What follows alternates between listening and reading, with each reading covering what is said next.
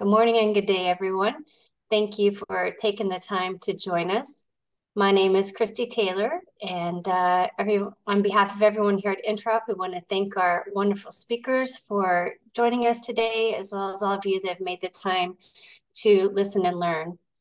As Sarek had mentioned, we'll have the chat, so please feel free to post your questions there, and then we'll address them at the end of each talk. And just a friendly reminder to keep out all your microphones on mute so that we don't have any background noise. And then each speaker will go in this order. First, we're going to hear from Dr. Cristina Ferrone. She's the chair of Department of Surgery at Cedar-Sinai in California. Then we have Dr. Mirnezami, professor of Department of Surgical Oncology in Southampton in the UK. And then Dr. Dukagjin M Blakaj from the Ohio State University Department of Radiation Oncology. Right, so thank you. Dr. Ferrone, if you are ready, we can get started. Thank you, Christy, and thanks everyone for having me here. What I was going to do is really just share some of the actually MGH data that we have from all the IORT work that we've done in the past, and it's going to focus on pancreatic cancer. And let me just share my screen here and get this. Don't worry, not all those. Oh, it's bad if you start at the end, right? Sorry. I apologize. I don't know why I did that because we were starting here. Apologies. So please stop me if you have any questions. It's meant to be interactive, and I'm going to keep it fairly short to about 15, 20 minutes. And hopefully I can answer any of the questions that you have. So back in MGH, when I was there for about 25 years. And my mentor, Andy Warshaw, started intraoperative radiation therapy for pancreatic cancer with Chris Willett, the radiation oncologist, back in the late 1970s. And so there's a long history of treating pancreatic adenocarcinoma at MGH. And so when you think about pancreatic cancer, and I don't know how many of the people on this session really spend most of their time taking care of pancreatic cancer, but it's really, if you think about what we want to offer patients and for any cancer is really a potential cure, help them live longer and make them feel better.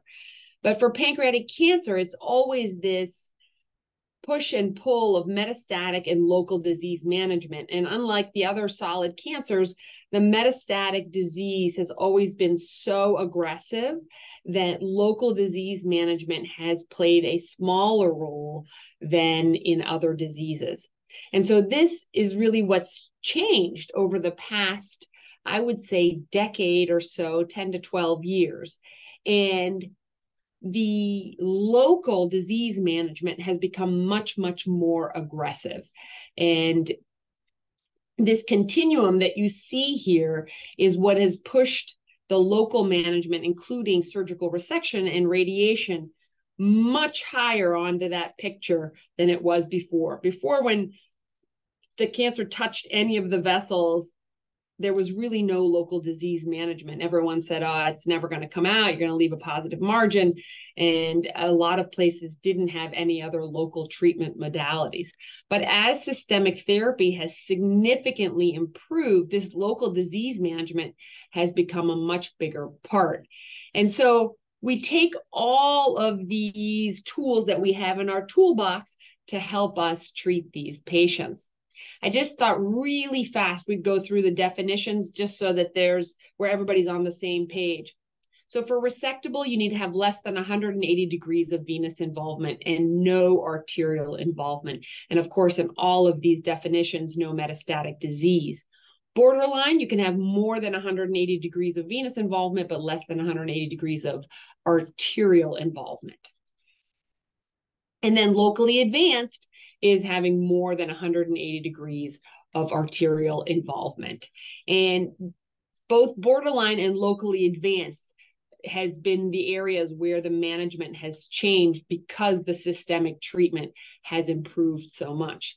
Now, for locally advanced, because it's such a broad definition, the surgeons have agreed that there actually needs to be parsed out a little bit more. And Susan Tsai did a really great job putting some of these definitions together to really talk about what people think is feasible to surgically resect, because arterial involvement is not the same across the board. A lot of it also depends on which artery is involved and to what degree, and can you reconstruct it. But in the end, what really matters, and these are old series, these are series before systemic therapy improved, is do you have positive lymph nodes and do you have a positive or negative resection margin? And I think for most solid tumors, we can all agree that a positive margin is a poor prognostic factor because you're leaving tumor behind. And this is where this vascular involvement has always been the Achilles heel of pancreatic operations. And it's not only the retrospective series, but also the prospective series that again confirm that an R1 resection is worse for patients. But what changed in 2010 or 2011 when it was published in the New England Journal is that systemic therapy dramatically improved. And we went from just 2 agents, 5-FU and gemcitabine, to a 3-drug regimen that doubled the survival in metastatic disease. Now, for most solid tumors, they chuckle a little bit when we say, oh, we went from 6 months to about 11 and a half months of median survival for metastatic disease, because, you know, in the grand scheme, they say, well, it's only 6 months improvement. But it is a doubling of the survival. And in a tumor that has such a poor prognosis, that is significant. But it really changed the way that we looked at patients and we looked at what we were able to do for them. And so that was the change in systemic management. And at MGH, we had the advantage of having this long history of intraoperative radiation therapy.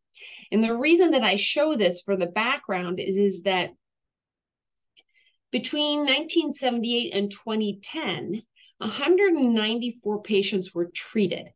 And you might say, okay, so what does that have to do with what we're doing now? Well, it was really important because all of these patients were essentially treated with 5-FU, some of them with gemcitabine, but most of them with just 5-FU, which we know that as a single drug is not very effective. These were patients that were taken to the operating room and the surgeon could not get the tumor out because there was vascular involvement. And the patient got between 12 and 15 gray of intraoperative radiation, right? So you have a subset of patients that have a significant benefit in their overall survival from only radiation. There is no real systemic chemotherapy given to these patients, right? Because we know that 5-FU doesn't do very much. And I think that that teaches us many things. One, it is an important tool for a subset of patients. And we, of course, have a lot of work to do to figure out what subset that is. But as systemic therapy is improving, this just adds on to what we can offer patients. This also allowed us to be more aggressive about 10, 12 years ago. And so this was one of the first patients who we treated. And this was my patient who was a young woman, had young kids, and she presented with this 3.5 centimeter pancreatic cancer that was involving the SMA. You can see right here. So tumor around more than 180 degrees of the SMA and a CA19-9 of 985, which really is consistent with micrometastatic disease. She received 4 months of FOLFIRINOX. And this was right, this was just as the New England Journal paper was getting published because it had already been presented at ASCO and she was young and healthy. So the medical oncologist, Dave Ryan, was sure he could get her through FOLFIRINOX. And she had a pretty incredible response. And then Ted Hong said, well, let's give her radiation and let's see what happens. So we gave her a 50.4 gray of radiation. And then you look at the scan and you can see that there's still haziness around the superior mesenteric artery, but our CA19-9 went down to 37. And we had a really long discussion with the patient and many heated debates in conference about how best to manage her. She was young, she was healthy, and she said, you know, I want to swing for the fences and see if you can get this out.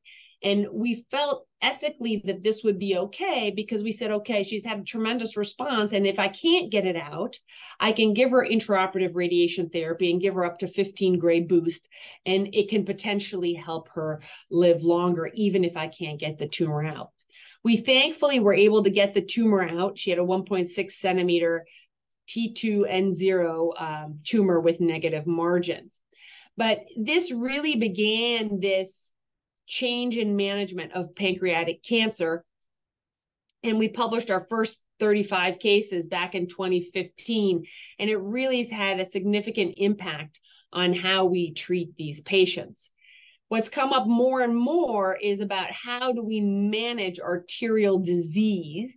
Do we do an adventitial stripping or skeletonization, or what we now call divestment, where we really take the adventitia off of the artery so that we can remove the tumor? Or do we push for an arterial resection? And Mark Trudy, who's at the Mayo Clinic, has really been a strong advocate of arterial resection and reconstruction. But the reason I put up his data here of his 123 cases is that there is significant morbidity and mortality when you're looking at arterial resection and reconstruction. Whereas I will show you the MGH data where we lean on divestment and doing intraoperative radiation therapy to be able to get these patients through this. I think other groups have also realized this, even people like Marcus Büchler, who many of you know, who is a very aggressive surgeon, that divestment really is something that needs to be considered and be in the toolbox. But we were able to push for divestment because we had IORT. So I'll just very quickly run through the retrospective data of about 500 patients that we treated that were either considered borderline or locally advanced. Almost, they all got FOLFIRINOX, with the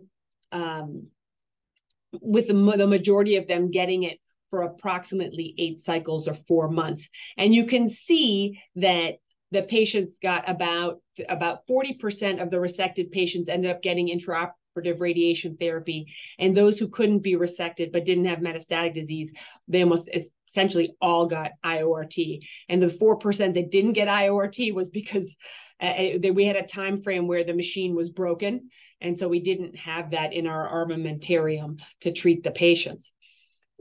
And here you can see that over 90% got more than 6 cycles of systemic therapy, and that obviously is very, very important in this disease.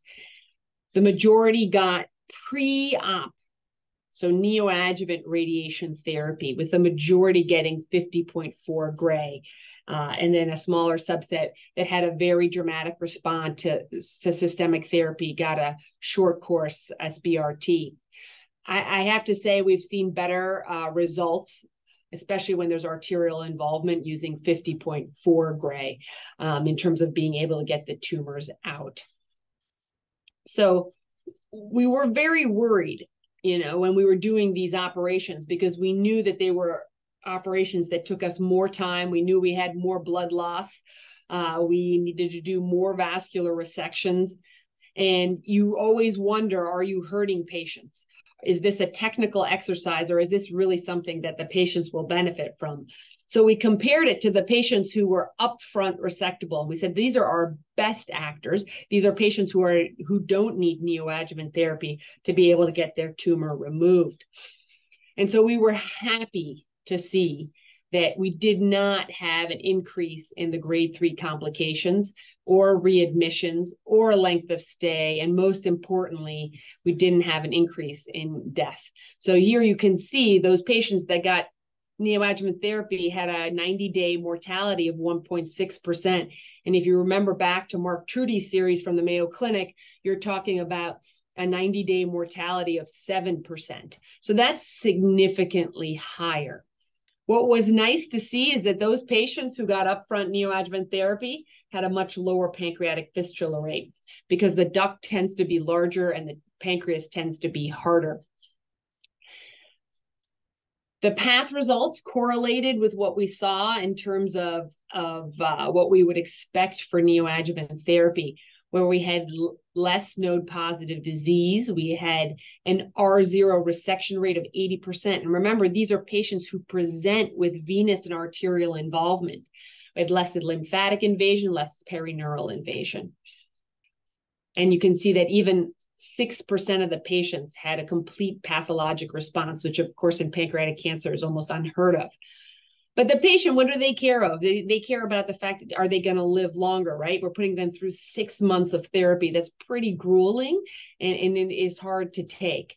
And we're happy to see that the median overall survival was 41 months for those 370 patients, compared to the historical and average median survival of 23 months for those patients who were resected and did not get neoadjuvant therapy. Now, a lot of these patients also got just gemcitabine or 5-FU and didn't get FOLFIRINOX. So what about IORT in the era of this neoadjuvant chemotherapy? So when we went back and looked at the patients who we resected, who we gave intraoperative radiation therapy to, we saw that those who had an R0 resection and those that had an R1 resection, that their overall survival curves actually had some overlap and were not statistically different. And we felt that in the setting of an R1 resection, an extra boost of radiation intraoperatively may contribute to better local control and potentially better overall survival. And a lot of this data we've been criticized by, because they say, oh, well, it's only one institution. And so, you know, we're very thankful to IntraOp, because they sponsored the PACER trial, and we really are wrapping it up and are excited to publish the data. But this was really an important step, because that way we could roll it out to many other institutions, and we could do it in a systematic way where we have very well-controlled data. So I guess what I would conclude with is that, you know, pancreatic cancer, like every other cancer, is not just a KRAS mutant tumor, but rather is very different. And it has a very different, it's not a single cancer, as we like to say, and there are genomic differences. What's also interesting, which is a paper that we published in Cell, is that while we know that there's heterogeneity amongst patients, there's also heterogeneity amongst the tumor glands. And once we start treating tumors, we can actually affect their phenotype, right? So FOLFIRINOX will push tumors from an epithelial to a more quasi-mesenchymal tumor type. And so understanding this biology and understanding where radiation fits in and who will benefit most from radiation is incredibly important. And this is where the research that's funded through different mechanisms, including IntraOp, is just so important, because what we want to do in the end is treat our patients better and treat the patients who need radiation with radiation. So in summary, just a better understanding of the diverse biology is going to allow us to better select patients for systemic and local therapies. But what I think is really, really important for pancreatic cancer is that this improvement in systemic therapy really allows us to really push the forefront of local treatment to try to improve the patient outcomes. And as this arterial divestment resection experience increases, we'll be able to better define who will benefit from which approach. But I do think that with divestment, we have the opportunity to use IORT, and we have the opportunity to treat patients in a way that they will not have significant morbidity. And we know that the IORT has not increased the morbidity of the operation. It does add about 30 minutes to the operation, but it has not increased the morbidity of the operation. And so, like most surgical oncology talks in the United States, we all like to quote Blake Cady for his biology is king statement that he presented at the Sir John presidential address. But it really is true. It's the biology and then trying to manipulate the biology that will get us to where we need to go. So thank you all very much. And I'm delighted to take any questions. And what I can do is leave the slides up in case anyone has any questions about any of the slides.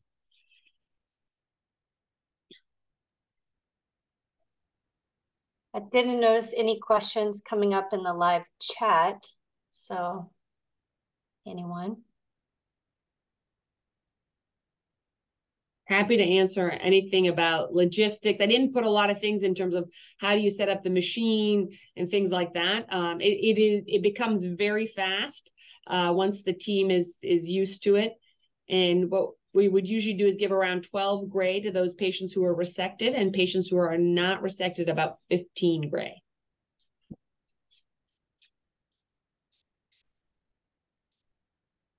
Well, Christy, if there are no questions, I can gladly pass the baton, and I will stop sharing my screen.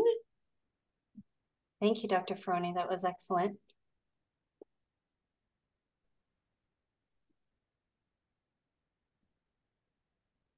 Dr. Mirnezami? Yeah, shall I go ahead? Please do. Thank you.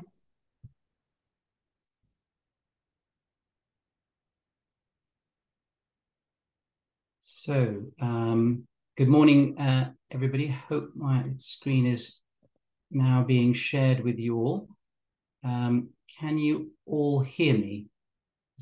Great. Yes, okay. We can hear you and we can see your slides. Fantastic.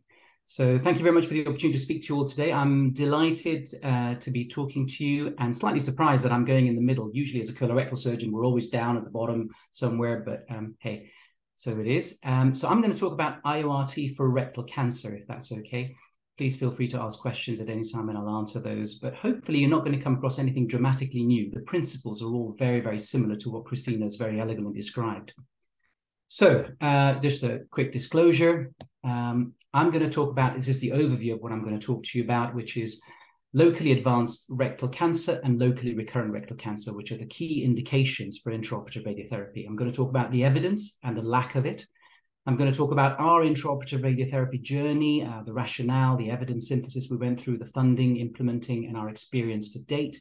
I'm going to talk about the Electra trial, which we're running, and the challenges in trial development and design, and why potentially actually we would really value your help and input with the trial and patients going forward, potentially if this was an area of interest to you. And then I'll summarize.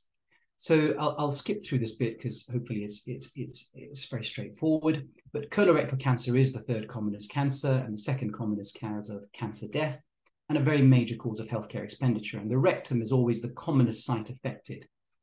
IORT, as I explained, is generally indicated in rectal cancer in the two situations: locally advanced rectal cancer, which usually accounts for 10 to 15% of all cases, and locally recurrent rectal cancer, which is 12% of cases. I'm not formally defining them, but definitions are critical here.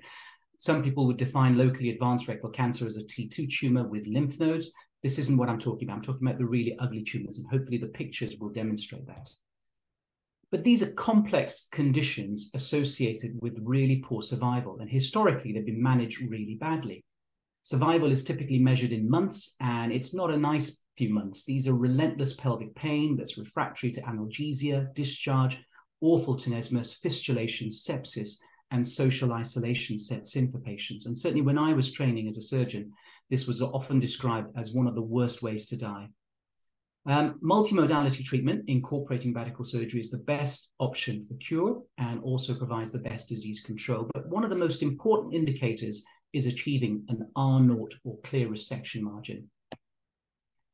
And is the key focus of the management of these two particular things, because it predicts for survival and quality of life. As Cristina alluded to, it should not be a surprise to us that leaving cancer cells behind is a bad thing, and it is important in colorectal cancer, in gynae cancer, pancreatic cancer, retroperitoneal sarcomas, bladder and renal cancers, recurrent anal cancer. It's common sense.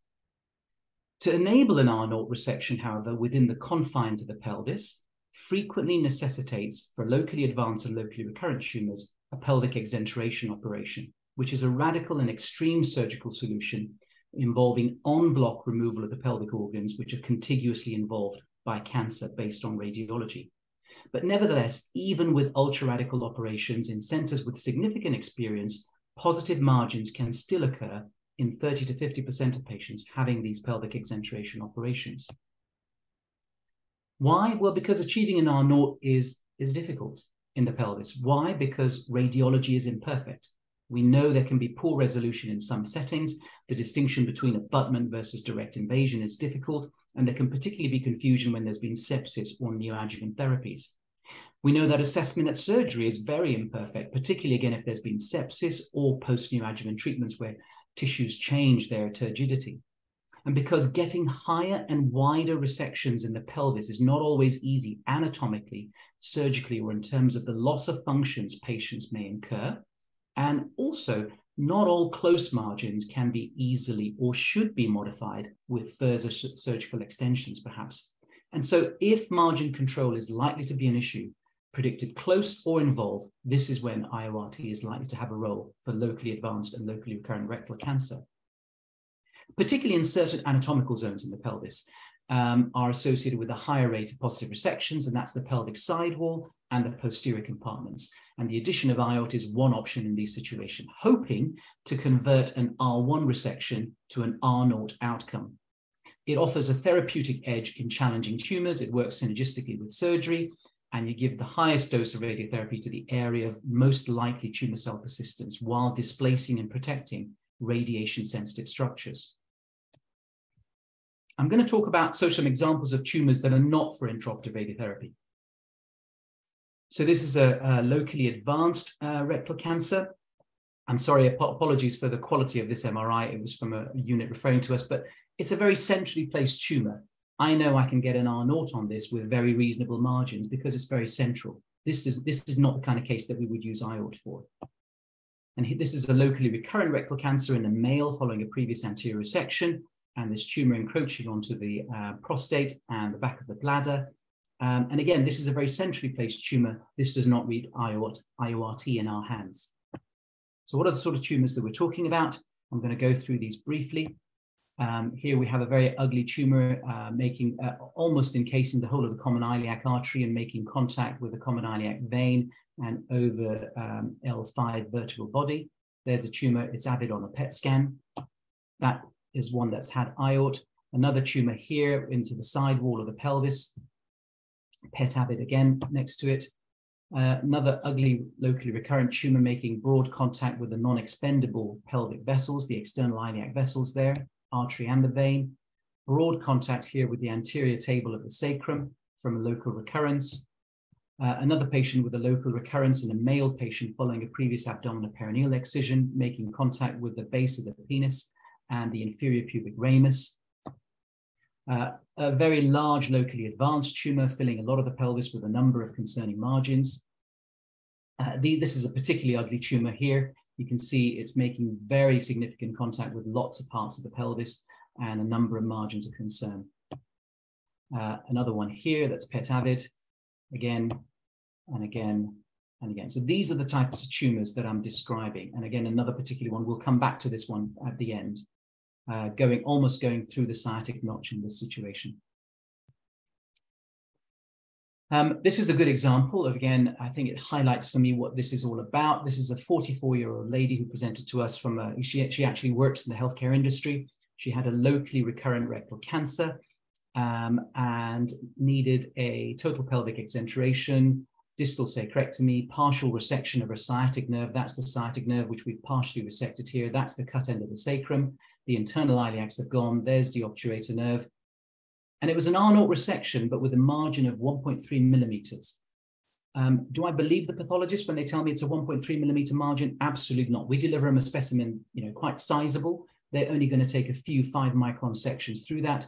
There's huge liability for potential misreading and missampling of the specimen. So is there anything I could have done potentially to improve this lady's likelihood of local recurrence? IORT is one option in this situation. So our IORT journey started with experience and understanding built during fellowships at a number of expert units like the MD Anderson, Mayo, Eindhoven, working with some remarkable teams. We then evaluated the evidence base in 2011 and started a business case, and we obtained the Mobetron in 2016. The machine was tested. It was the first one in the UK, and it still is the only one in the UK at the moment, at the National Physics Laboratory for a few months because it was the first one to arrive there. We then had a variety of staff training and attending a number of, again, international expert centers, and did a number of dry runs and theatre modifications. First case was in January 2017, and we now do 1 to 2 cases per week, but typically 1 a week. It's a whole team approach. You need oncologists, obviously, that are willing to come to theatre. That's the oncologist and the physicist in theatre. Another one of our oncologists looking down the barrel of the gun. They're usually smiling when they come to theatre. They seem to like the experience, and that's great for us. Anaesthetists who've helped in terms of modifying the theatre for us. It's a whole team approach, and we've done a number of dry runs. This is an example of a case where it's worth discussing. It's a young man who's come into us with a locally advanced tumour, making contact with the anterior table of the bone there and involving the bladder and into the pelvic sidewall on MRI scans of the pelvis. He's had a big resection. It's a pelvic exenteration. We've removed everything in the pelvis, including the pelvic sidewall and the anterior table of the bone there. That's the catheter coming out. The bladder's obviously gone. And this is the margin I'm most worried about. I hope you can see my arrow there, that pelvic sidewall. And it was a very narrow margin. And that's the area, looking now down the barrel of the applicator, where I can deliver, hopefully, intraoperative radiotherapy at a reasonable dose. And if there are any residual cells left behind, mitigate for that potential R1. We've so far treated 202 cases. That's our total experience. The majority have been pelvic exenteration patients, and they're listed here of the variety they are. It's actually much higher than that now, and most of them are now all in the trial. But there's also some non-exenterative patients, which have been mostly pancreatic cancers, a gastric cancer, and a head and neck tumor. The median age of these is 63, 54%. I'm just going to talk about the results of the exenteration patients. All except 3 had had neoadjuvant treatment. 2 patients in their late 70s declined neoadjuvant treatment because of the inconvenience of traveling for the multiple fractionations required for the radiotherapy. And 1 patient was unable to get neoadjuvant chemo because of sepsis and a malignant fistula. The median, these are long operations. The median operative time was 12.5 hours, but the range was 6.5 to 28. The IORT dose delivered median was 10 gray, but it ranged from 10 to 15 gray.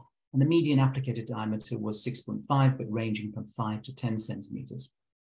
13 is much higher now. I have major vascular reconstructions of non-expendable vessels within the IORT field. And the median length of stay of the whole group was 17 days. There was no 30-day and 90-day mortality. 65% of patients had a minor complication, and there were no Cladian Dindo 4 or 5 complications. 1 patient has had a ureteric stricture needing stenting, and there were no other IORT-specific complications such as bony necrosis, neuropathy, and no vascular complications like false aneurysms, which were the main things I was particularly worried about. This is probably the most important bit. 15 patients had an R1 resection, and 42 patients had R0, but close margins, less than 3 millimeters. That's an arbitrary definition, but it's used in the literature. And in these patients, there were the IORT field recurrences were only 1, which I think is very significant. Local regional non-IORT field recurrences took place. There were 3. And there were, of course, systemic recurrences of 24%. But the lack of local IORT field recurrences was particularly telling in my view. Okay, so what's the evidence base for all of this in rectal cancer? So we conducted a collaborative study between Southampton, Imperial College, and the MD Anderson. This was back in 2011, which was published in 2013. And the aim was really to review the data and summarize the field and meta-analyze if possible. I won't bore you with the full data, but essentially the quality of studies, as you might expect, were low. There was, however, a trend of an improved overall survival, disease-free survival, and local control favoring IORT, with the effect size potentially as much as 4 times reduction in local relapse in margin close or positive cases. So since then, there have been a further 2 systematic reviews and meta-analyses suggesting that IORT favors local control. There's no increase in complications. Overall survival, however, suggestion is seemingly unaltered, but both recommend the need for higher levels of evidence with better trial design and patient selections, not surprisingly. There's a number of international statements from the Beyond TME consensus and from a number of UK initiatives, all of whom again point to the fact that we need better quality data in this field. So with that in mind, we started designing a trial which we hope to apply to rectal cancer. And we had a number of meetings and workshops with experts, methodologists, radiation oncologists, surgeons, and statisticians. We used the European Society of Coloproctology and the Association of Coloproctology of Britain and Ireland, as well as the ASCRS meetings to set up sub-meetings. And we presented and discussed these at previous IntraOp user group meetings and at preceding the IORT meetings, with patient groups, referring hospitals and clinicians, and also with research funding bodies and charities. The results were that likely the best initial question to evaluate is the role of IORT as an additive to existing standard of care. Everyone generally felt that randomization was required for impact and practice change, particularly in the UK. It was felt that we needed blinding for credibility and to avoid confounding, and that a phase 2 or a 3 after a feasibility could be practice changing. And the key challenges that people repeatedly highlighted to us were, are you going to be able to recruit? Because you're looking at lateral and the posterior zones in a rare type of patients. And can you get standardization of radiology, surgery, and pathology?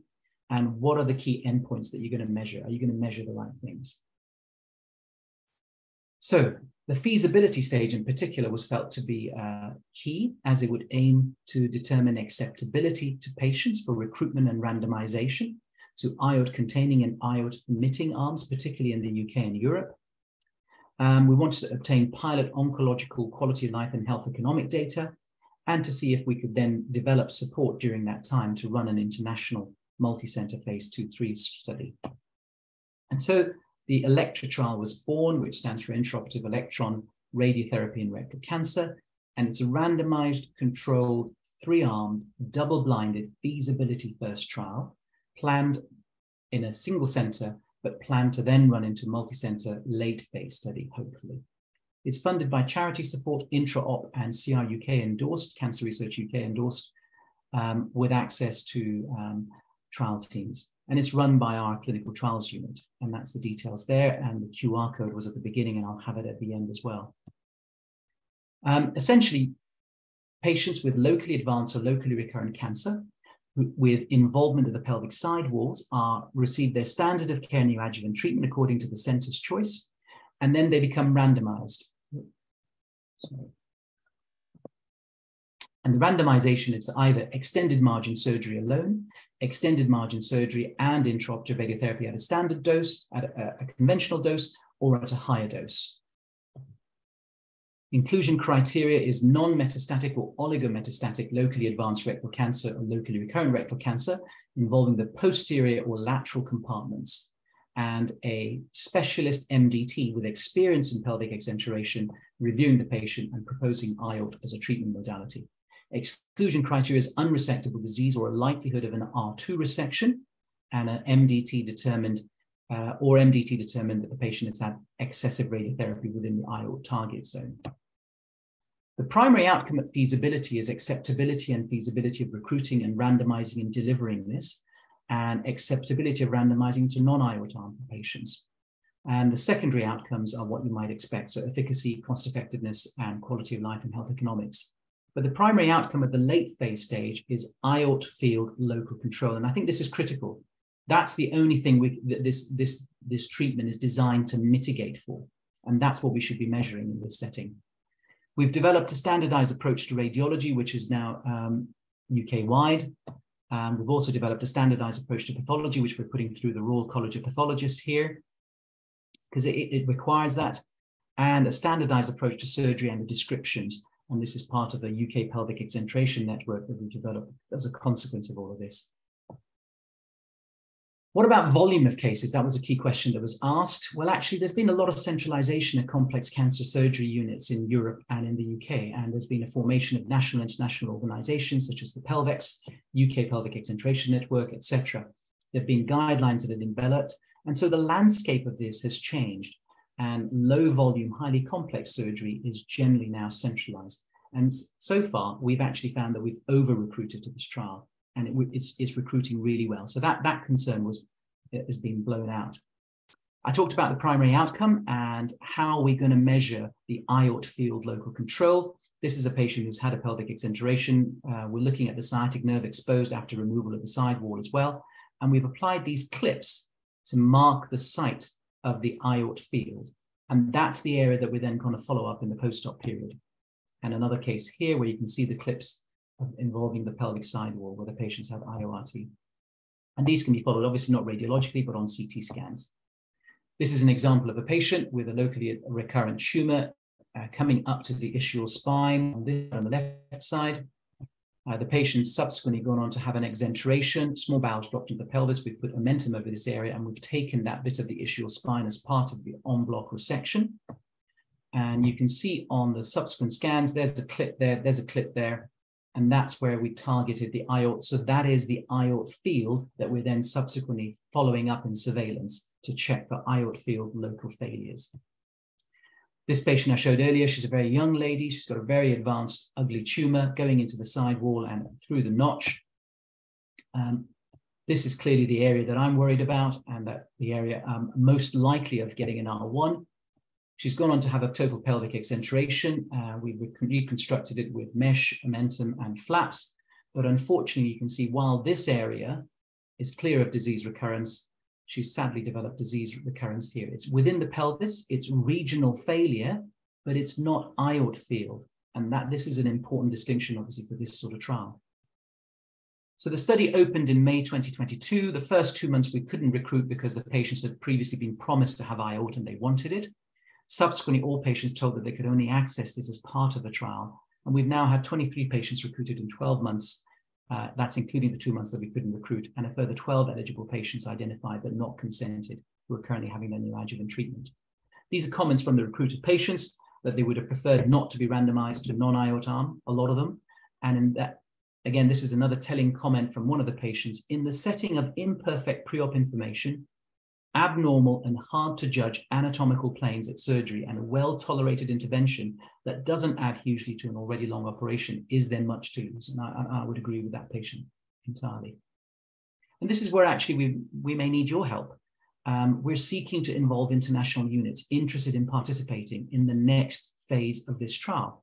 And we can't do this alone. We need other units involved in this process. And we want to involve them now so we can help evolve and process and optimize the design of the trial if required. And we want to discuss surgical, radiological, and pathological quality control across units for the next phase of this trial, and also to develop the process for funding it. There may be some international units who have been doing IORT, for example, for a long time, and may not have equipoise in terms of randomizing to a non-IORT arm. And that's why this trial has 3 arms in particular, a low dose and a high dose. So units that have equipoise in randomizing to a non-IORT arm can randomize to all 3 arms. Units that don't have equipoise and have been doing IORT for a long time may feel only able to randomize to these 2 arms, so a low dose and a high dose arm. And that's why we've particularly designed it that way. So in summary, IORT and rectal cancer is definitely not a panacea. And I really loved that slide of Christina's, which was a small piece of the puzzle. It has a poor evidence base, however. It is a complementary treatment to surgery and multimodality treatment in selected cases of locally advanced and locally recurrent rectal cancer. But it is one that needs some level 1 evidence, hopefully. It's the theory of marginal gains. And for me, opening up of the theatre to oncology. And it's another frontier in the evolution of multimodality care, like HIPEC, like IORT. And I think an international multi-center collaborative research effort in carefully designed study is probably the only way to influence this field going forward.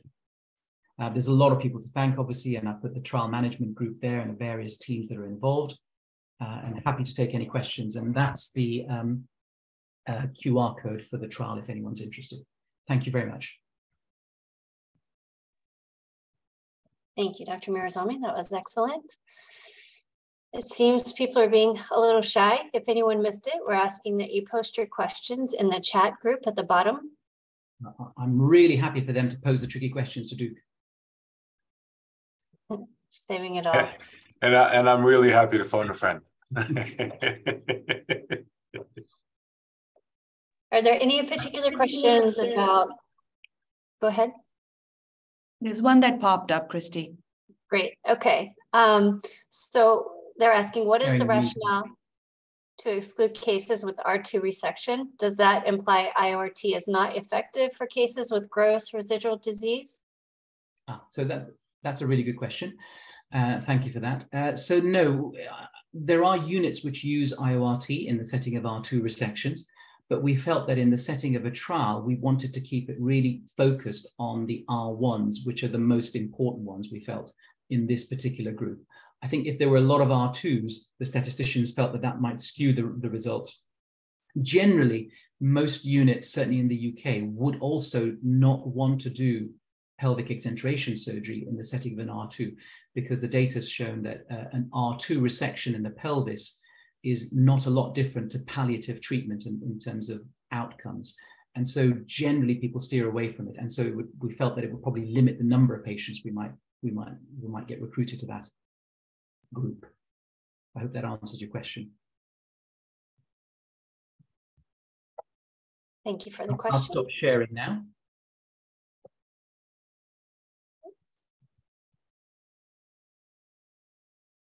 All right. Next, we have Dr. Blakaj. Oh, I'm sorry. We have one more question, if you don't mind. Let me see. My chat box popped away. What are the dose levels between the standard and high dose? So another good question. Thank you for that. So we've gone a little bit conservative in the feasibility stage and gone for 10 and 15 gray.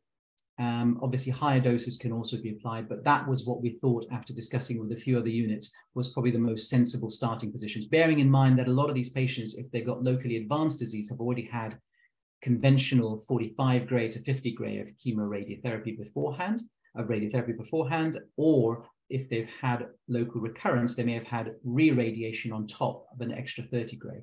So that was an initial starting dose for us, we felt.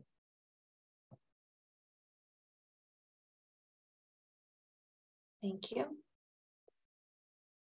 Can we pause just a second longer if anyone's typing?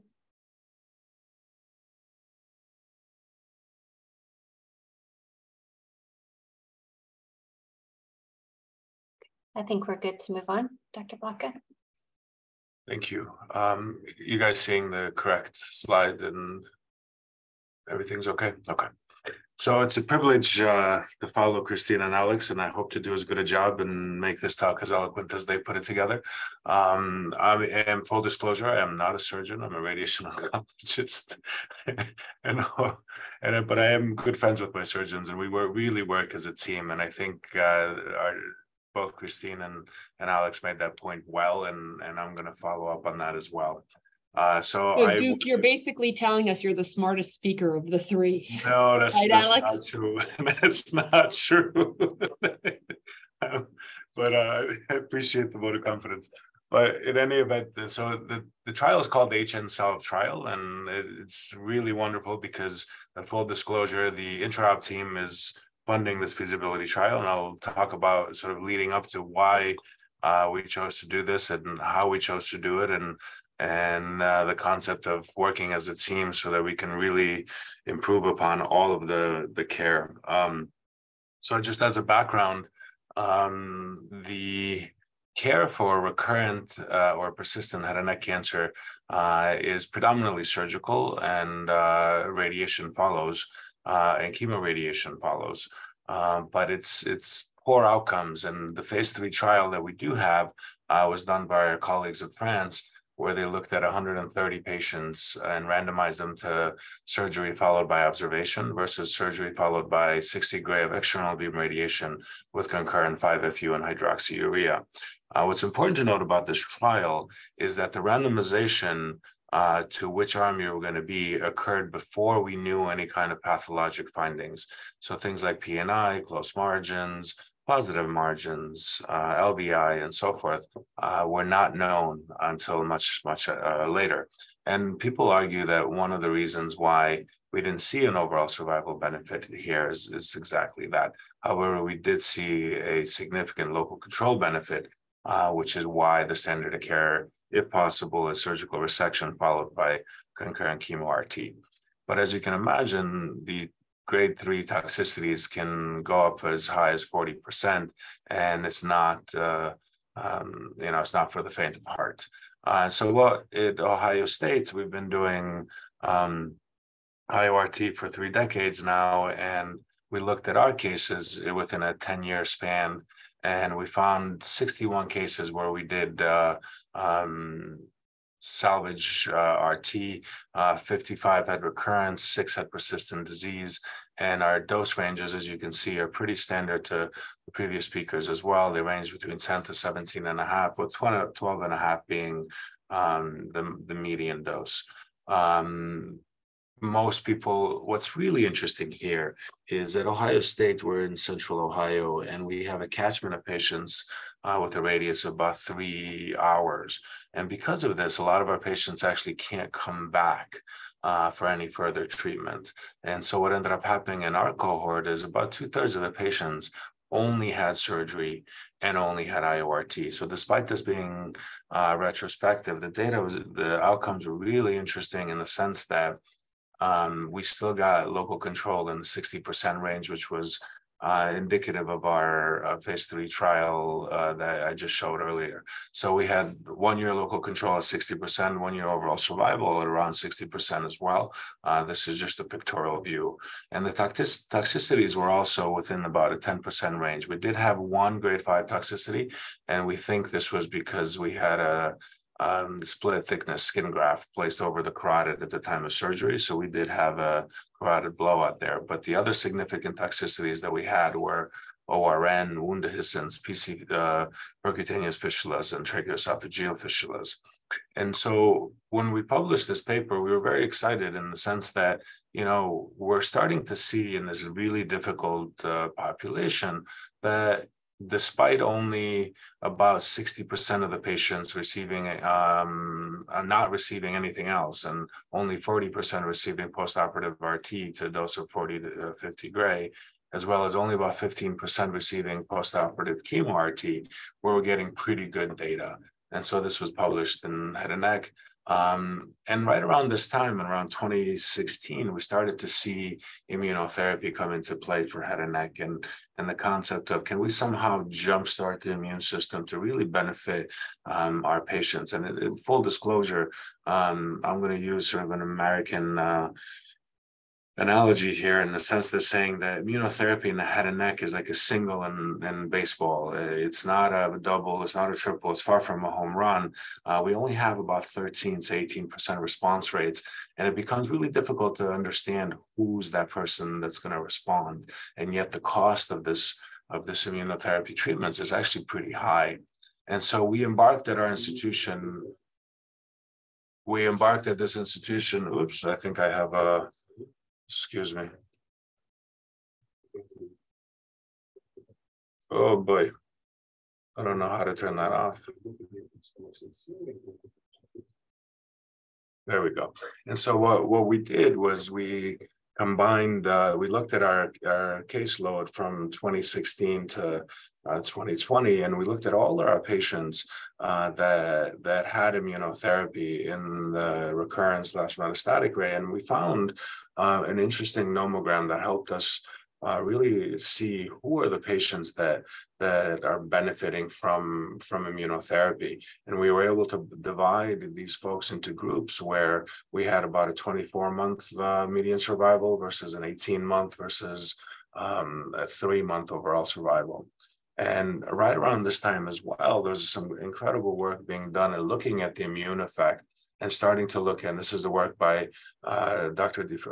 Fermenti and Dr. Di Maria, where they started to show that different doses of radiation seem to have a different effect from a molecular standpoint. And so doses of 8 gray times 3 actually induced the immune system, whereas doses of 20 gray and more actually suppress the immune system through the T-Rex promoter region. And so when we look at all of this and we said, well, we have immunotherapy working, we have surgery helping us, we have IORT specifically as well, what can we do to sort of combine these treatment modalities? And as Alex really nicely said, it's not one modality, it's this combination of modalities that hopefully will work synergistically. And so we started the HNCell trial about COVID was really sort of a rate limiting step, if you will, for us and for many centers across the globe. But what we did was we decided to look at these patients and we randomized them to these 3 arms where we're giving pre-op radiation therapy, either 0 gray or 2 gray times 2 or 8 gray times 2. Then the patients get surgery at intraoperative radiation, 10 to 15 gray, and they get immunotherapy 1 to 2 doses prior, and then up to 1 year after. So currently we're on our 6th patient. We're sort of chugging along. Some logistical issues in terms of approval for immunotherapy and so forth, but the team is getting better and better with each recruitment and more efficient. And so we're quite excited because we're looking at clinical outcomes here potentially. Obviously, toxicity is our primary endpoint here. But what's really exciting to me from a translational standpoint is that we're going to have now tissue where we're going to have tissue before and after immunotherapy, before and after 2 gray times 2 in immunotherapy, and before and after 8 gray times 2 in immunotherapy. And so we're going to be able to do some of these comparisons. We have fresh tissue for these patients as well. There's some eloquent work from Barcelona that was just published a little while ago, where in breast cancer, they're showing that IORT actually itself seems to induce the immune system, at least in that disease site. And that's something we want to look for as well in our blood samples for our patients.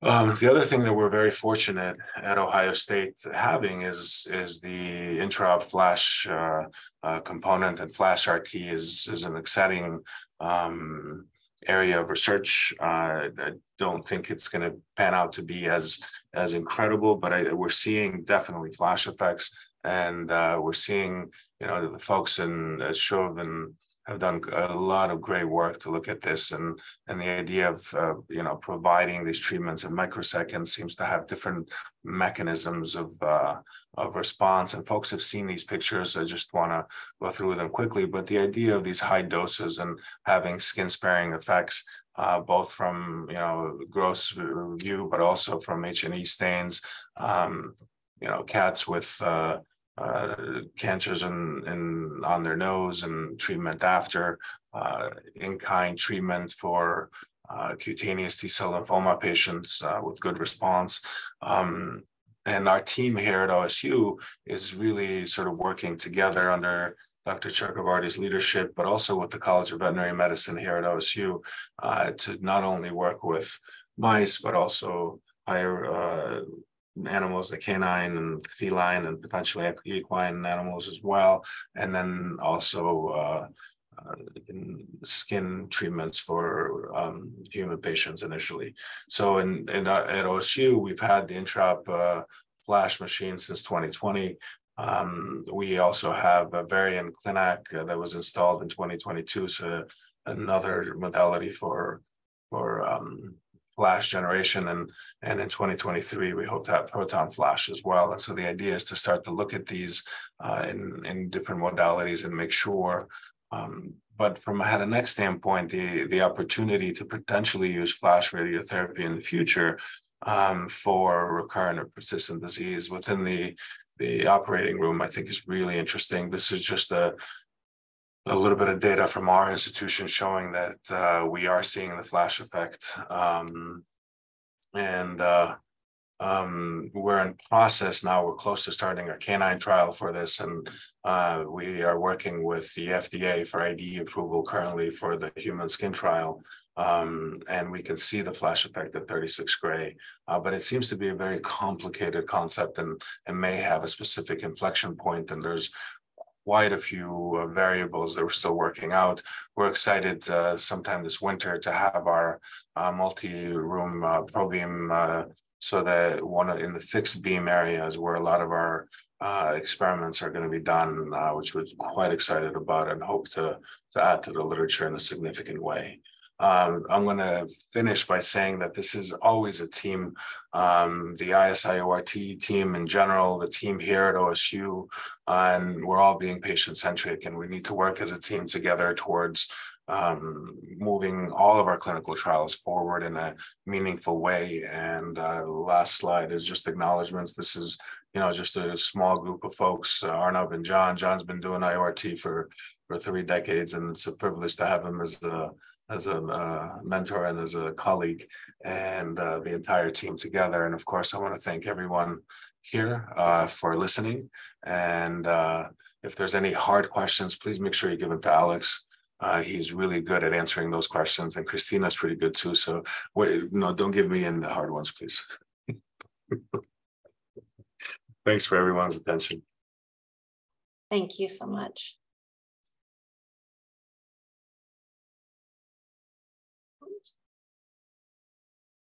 Okay. All right. Wait.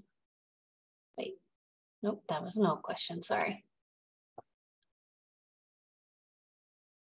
Okay, we have a question for you. Great talk. What disease sites do you use IORT the most at OSU?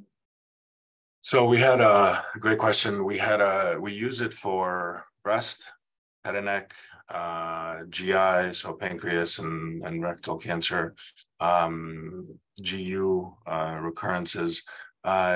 So breast was the highest used until the trial just finished recently. So we're reporting some outcomes on that under Dr. Bazan's leadership and Dr. Jawar's leadership. So, but I think it's a pretty good mix of all of those together. Head and neck is about, let's say, a couple a month on average.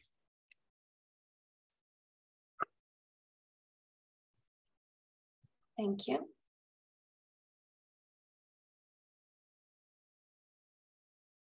Okay, we have another one.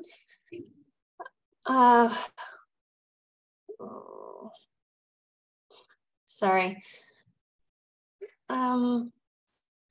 When you give IO first prior to salvage surgery, how many patients progress leading up to operation? Great question. It's pretty quick. If we're worried about progression in any way, we so out of the 6 patients that we've had, we had 1 that we were actually worried about progression. And the surgery went from being, within 2 weeks of the immunotherapy and external beam, and we moved it up to within 3 days. Interestingly, pathologically, we found that actually there was no tumor there, and that was a sort of a pseudo progression and an immune effect. So we're actually happy, surprised and excited about it. But if we see any increase, we really work as a team to move things up and be very diligent about that. Thank you. Since you're treating all disease sites, do you have a specific radiation oncology team in charge of IORT, or everyone is involved? So each disease site has about 2 to 3 main docs involved. Head and neck has 3 people that do this, and GI has a couple, breast has a couple, and then we have a few folks that have been doing this for decades that can do all of it. And so the idea is to provide this modality to any patient that may need it.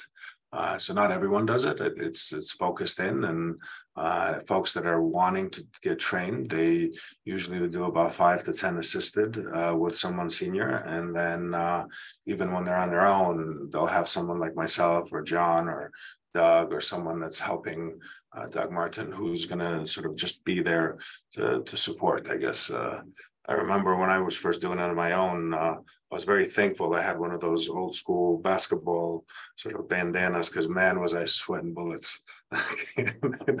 And one of the things that I really appreciate our surgeons and how hard they work is, often they're trying to make decisions right in that moment. There's no choices of trying to get out or walk away, or you have to make a decision right then and there and do the best you can for that patient.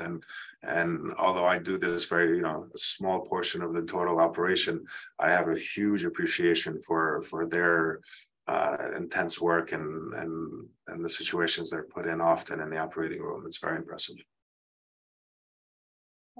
Thank you.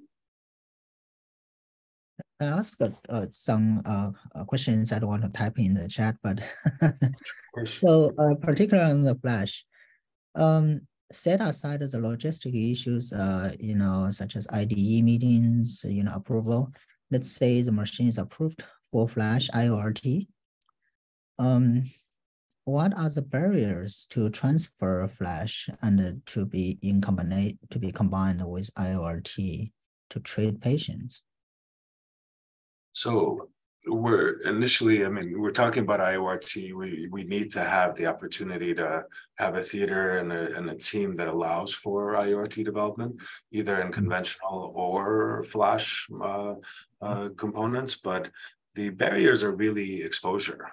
And that's why we need different modalities. Protons is going to be very important because we can think about depth from an IORT standpoint for flash. Electrons can only go so deep. And so you need that exposure in order to provide it.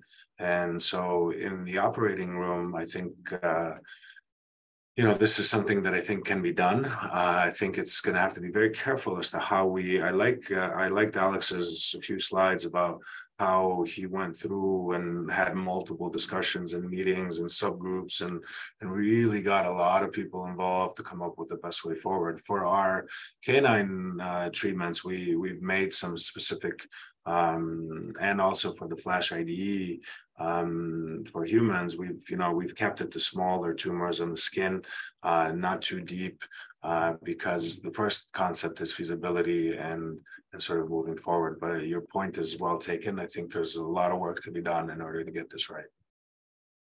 Yeah, thank you. If I don't mind, diving a little bit more details. I'm trying to think about take a pancreatic case as a IORT flash as an example. Does flash potentially make medical sense? Which means that you can potentially increase the dose. But the question is, if we can rely on the flash effect and then allow us to do dose escalation, does that benefit the patient or not? Or we don't know. I'll ask Cristina to chime in as well, but at my end, I don't know that we know those answers just yet. So if the radiation oncologist said that, then the surgeon definitely doesn't know the answer.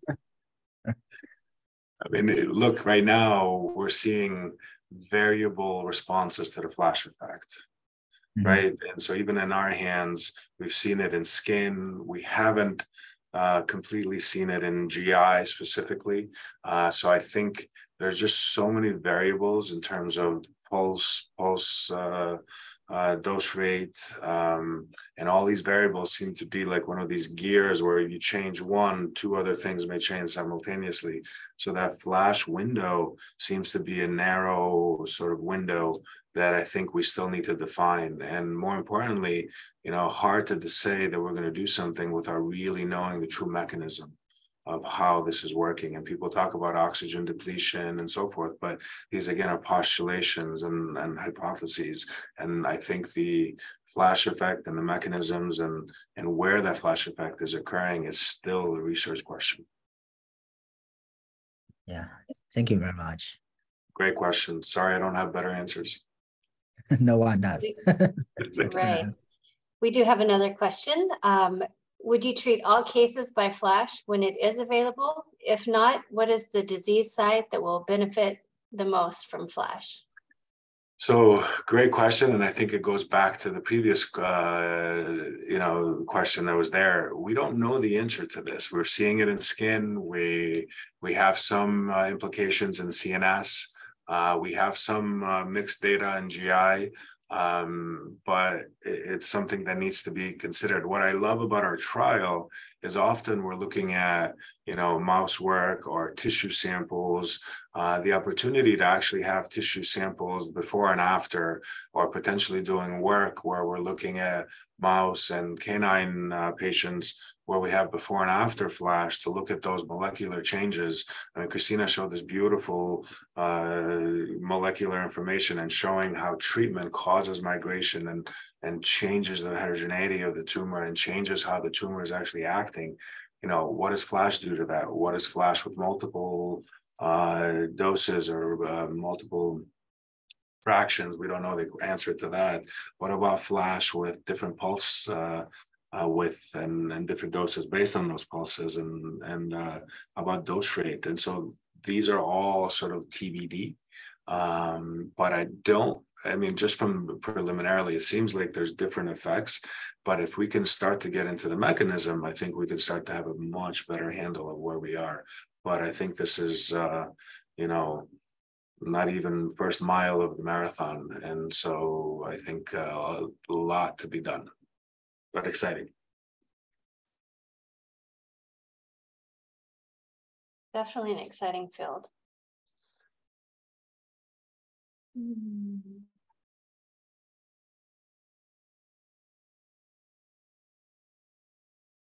Any other questions? Or the previous speakers, anything? Okay, I'm not seeing anything coming up in our chat. So I think we can start to wrap this up.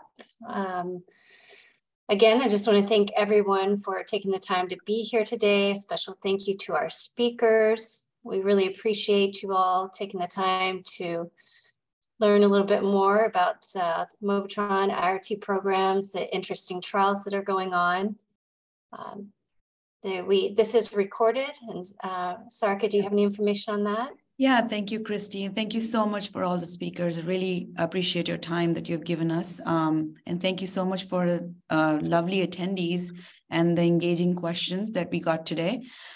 This session is recorded, and I will have a link that I will send to Richard and Christy. So if you reach out to us, we can send you the link to the folks who could not make it and would like to hear some of these sessions. So I'll have that link ready right after this call. And that's it. Thank you so much. Thank you, everybody. Great to see you, Bye. Alex and Cristina. Thank you. Bye, everyone.